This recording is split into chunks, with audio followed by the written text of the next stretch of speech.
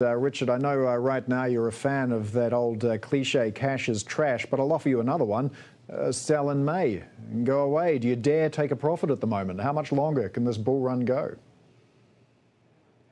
Yes, that's a good one. It's usually May is when you have a pretty good first half of the year, and then everybody goes off for the summer. But with all the lockdowns we have at the moment, who knows whether we're even going to have a summer. So all those cycles may be interrupted this year.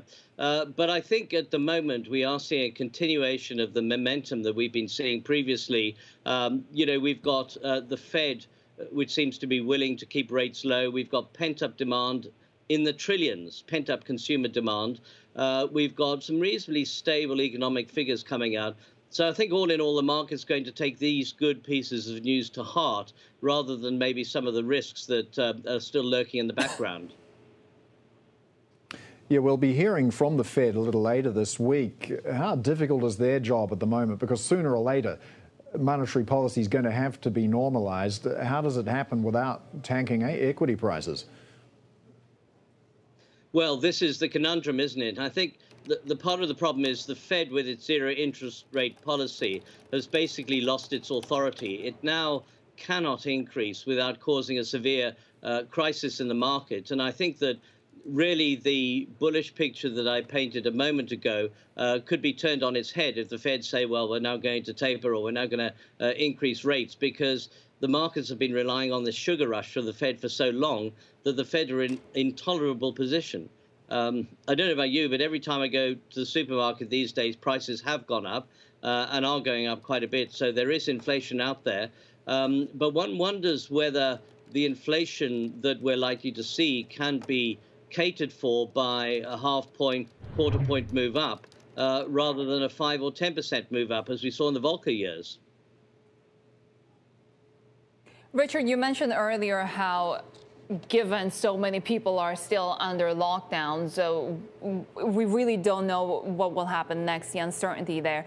Right now, the question of the day from our MLive colleagues: how will Japan's emergency affect assets? A third round of state of emergency for Japan. Sorry, I didn't quite get the question. How would Japan?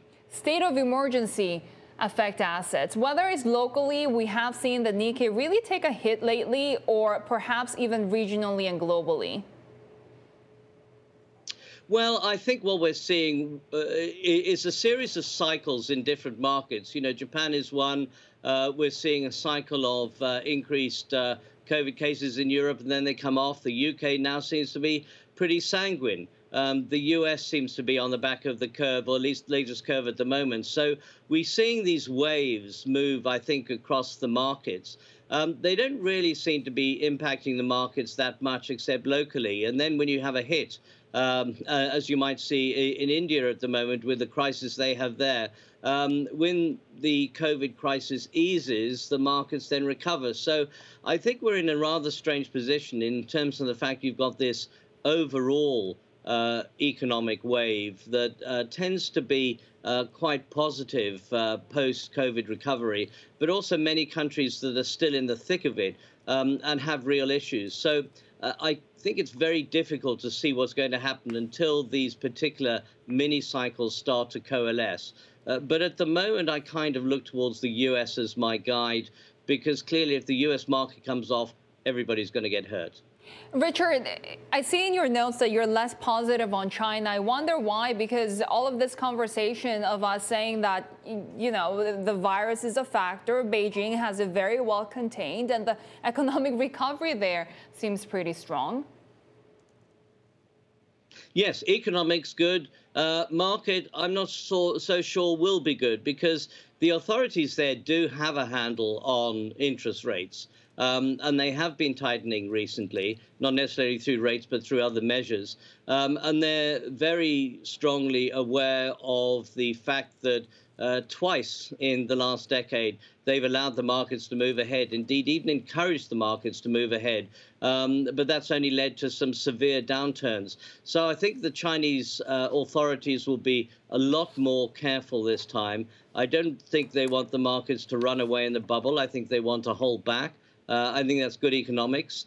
There are clearly some issues out there that we will never know the depths of, but Huarong, clearly, there's an enormous hole in the accounts there. It's a big company. It's going to be a big hole. So I think they have a number of issues to deal through, and I think that's probably going to keep a lid on market progress compared to other parts of the world.